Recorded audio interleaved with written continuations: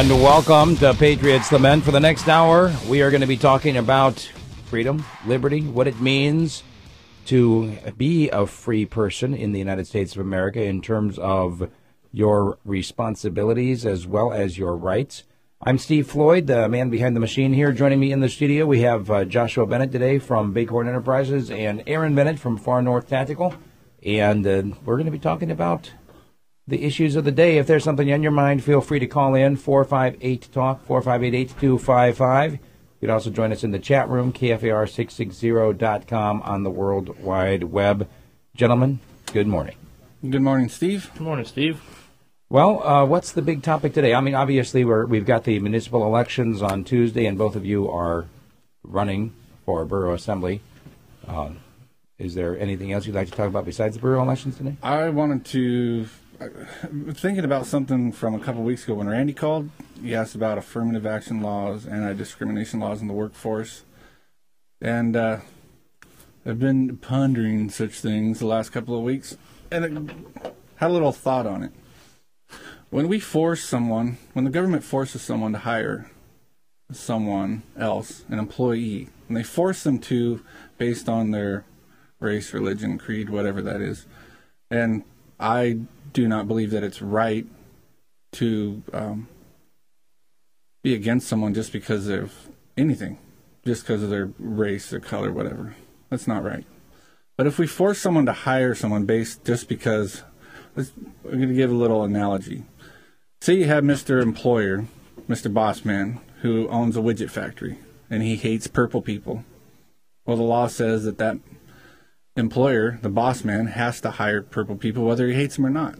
So purple person number one, this purple man comes in and says, I would like to have a job. Now with the anti-discrimination laws, the boss man, even though he hates purple people, has to hire them. Well, let's say that this purple guy has the greatest idea for the next widget, which will, whoever he goes to is going to make him a bazillionaire. So what we've done when we forced this guy to hire the purple man, we just rewarded him for his bigotry. Because now the purple man comes in with his widget, and of course he's going to give the idea to his boss, and his boss is going to take the idea and make the billions of dollars. So we just rewarded bigotry. Now, is the guy that hates the purple man, even though he just made him $1 million, is he going to reward him? No, he still hates purple people. So he's going to take the reward he's going to take the widget and make the billions of dollars off of it, or however much money, it's just hypothetical, make the money off of it, and the man that had the idea in the first place will get nothing for it. In fact, he'll be miserable all the time because his workplace is going to be one that his boss, who hates him, makes him miserable because he wants him to leave. Whether it benefited him or not, his hatred's bigger than his benefit. Now, if we go the other way, and so all we've done with that, the purple man isn't rewarded at all. He got a job, big deal. The bigot was just rewarded. We rewarded him for being a bigot by forcing him to hire this guy. Now, if we let people just do what they want, the bigot would go out of business because the purple guy would go somewhere else, and he would go to a man that says, because the bigot would say, I'm not going to hire you, you're purple, get out of here. So he goes to someone else who's not a bigot, and he says, I'm going to hire you because of your merit. So the purple guy says, by the way, I have this idea for a widget. So that man gets the idea for a widget, and his company becomes rich. Now, that man, because he's a free market man, he's not bigoted at all, says, I need to keep this purple guy. So he's going to reward him with bonuses, monies, cars, whatever he needs to do to keep purple guy working for him. So what we've done is now the man that's not a bigot is rewarded, the purple guy is rewarded, and the bigot who didn't get the widget goes out of business. That's my problem with discrimination laws. In a sense, that you could almost argue that discrimination laws actually perpetuate discrimination because they presume that a person that's, say, a purple person could not possibly get a job on their own unless they had the help to get one. Right. That's exactly right. Yeah, but you could use that same argument for all the blocking on the free market. Yes, I'm just using one argument for the moment. But it is true, though. I mean, that is any interference in the free market coming by political force. It's going to basically hinder the free market from doing what it does. And it is going to perpetuate some people making money that really shouldn't be making money, and other people not making money who should be getting rich. It's the market at its basic. It's you're rewarded for who you are, what you bring to whatever company you're working for, whatever industry you're in, instead of, I mean, in my opinion, the other way, in the little analogy I gave, rewards the bigot. We as a society reward the bigot when we do that, because we force him to go against what he believes. He may be wrong. He is wrong, absolutely. But he benefits by us forcing him to hire that man. I think it's better off for the purple guy to go somewhere where he's respected, where he's wanted. And then when you feel that way, and like I said, he's going to get bonuses. He's going to get more and more. I mean, he might even be the vice president of the company by next year, because the man that hired him, who's not a bigot, sees him for his merit and not, I was forced to hire him.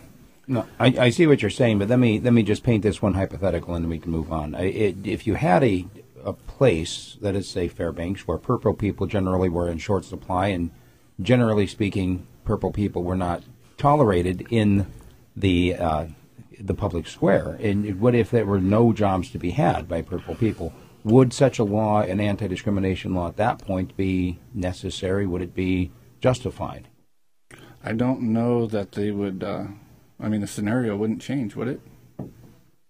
Well, if there's nobody that would hire a purple person at all because they're purple. Yeah, but in a free market, that's not even possible. Why would anybody cut their own arm off because of somebody's purpleness? Yeah, I mean, that's an ultimate hypothetical, but I don't think it's reality. So basically what you're Neither saying are is that purple people, well, but- yeah, that's true. Yeah, However, purple people eaters are real. I've seen them.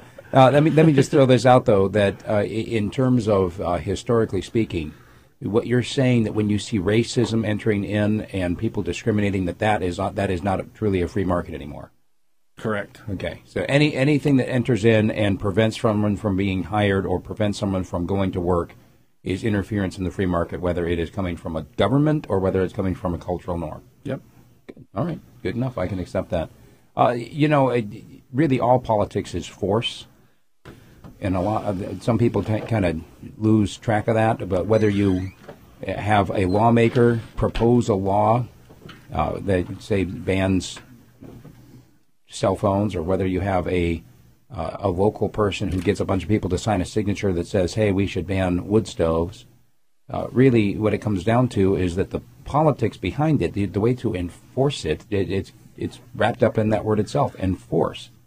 You have to go out there and force someone to do what they would not otherwise do on their own. Sorry, I thought you'd pause. No. Go, I'm pointing that out. That, as you know, whether we're talking about something like an anti-discrimination law, or whether you're talking about some kind of heavy-handed approach to trying to make us change our behavior and how we heat our homes, that all of it comes down to force. We've actually heard people, some people don't really care about that. And some people like that use of force. So we've heard in a few of the forums, it's boggled my mind, it's actually came up. And one of them, I don't remember the exact quote that he said. I'm not going to say his name anyways, but the thing was, well, this way we passed the law, that way we got the rule of force to be able to back it up. Like, wow, really? And the last one we went to, someone said, well, I think it's good for the government to dangle carrots out for people, to get them to do what they want. But they also need to have the stick to force them to do what they need to do. And was this a Democrat forum that you went to? No. Was it another political party? Yes. But it wasn't necessarily that political party that was saying that. Now, like I said, I'm not going to say who the person was or anything, because I don't care about that part in particular. What I'm saying is that there are people out there who are more than willing and gladly will force you to do what they think you ought to be doing, who will gladly use force against you, who see nothing wrong with force being used against you. The same ones that love peace, as long as it's their peace, would like to force you. Just like I heard on your radio station, the guy said, oh, yeah, well, the military's right across the road there. You think they won't use them? Really? You really believe that? I mean, do you have a problem with that? They'll use the military against us. They'll use, there's something wrong with that we're so readily in our mind. It's so easy in our minds to think that, yeah, they'll use force against us. Oh, well, really? Where's the peace coming from that? You know, Mr. Dukes is getting hammered for that little logo or whatever, vote from the rooftop. When all else fails, vote from the rooftops, whatever. Big deal. I mean, that thing means, to me, doesn't mean a whole lot at all. And I don't think that he takes it real seriously either. I mean, the fact of the matter is we did have a revolution. That's why all of us are here right now, 200 and some odd years ago. But the same people that have been hammering him for that, hammering people that like the right to keep and bear arms, that believe in that right, that don't believe the right came from the Second Amendment. It was endowed to us by our Creator. It was put in the Bill of Rights. Patrick Henry, he was adamant that those things, that our Bill of Rights were put together. Virginia had a Bill of Rights, and Patrick Henry said, we have to have these Bill of Rights not to give us these rights. He said, but if we don't have this Bill of Rights, then the federal government, all governments will assume that they now acquire them and we give them up. But the same people that are against the Second Amendment, our right to keep and bear arms, our right to self-preservation, basically what it comes down to, are the same ones that like to use force, government power. And I think the people, for the most part, people that are Second Amendment folks are pretty peaceful people. For the most part, because they know that their neighbor has a gun and their other neighbor has a gun. And it keeps people peaceful. An armed society is a polite society. If you don't have one, you can always go to Farmer Tax. There you go. Exactly. Anything that's peaceful, it's a book that I'm reading right now by Leonard Reed. And he talks an awful lot about the free market. He talks an awful lot about government intrusion into daily life. And that underlying principle over and over and over again is that why would anyone try to come and prevent you from doing something if you're not hurting anyone else in what you're doing? Then basically we are living under a tyranny, whether it's a tyranny by an individual or a tyranny of the majority. And I don't know. You ready to take some phone? Oh, yeah, people are calling.